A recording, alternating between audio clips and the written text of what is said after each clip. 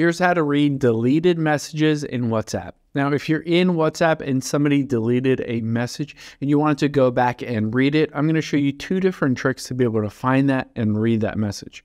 So the first thing that we're going to do is hop into the settings and then tap on notifications midway down. Now let's go down and find WhatsApp on this list. The very bottom, there it is, tap on it. You want to make sure that the WhatsApp notifications are turned on. Everything is turned on. Let's tap on this banner style and make sure that is set to persistent.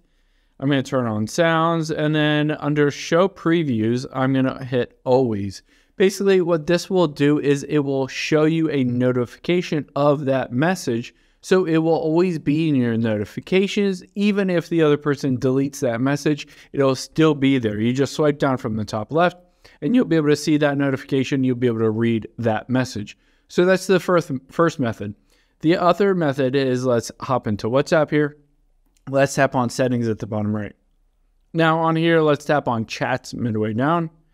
And you can see on here, chat backup midway down. So the other thing you can do is check to see when your last backup was. Basically, if that backup was after they sent that message, but before they deleted it, then all you have to do is delete your WhatsApp app and then restore it from this backup, and it will restore that message back into your WhatsApp. So it depends on the timing of when this was backed up and when specifically they deleted that message, but you should be able to back up on this if basically the timing works out, and you'll be able to restore that message so that you can read it.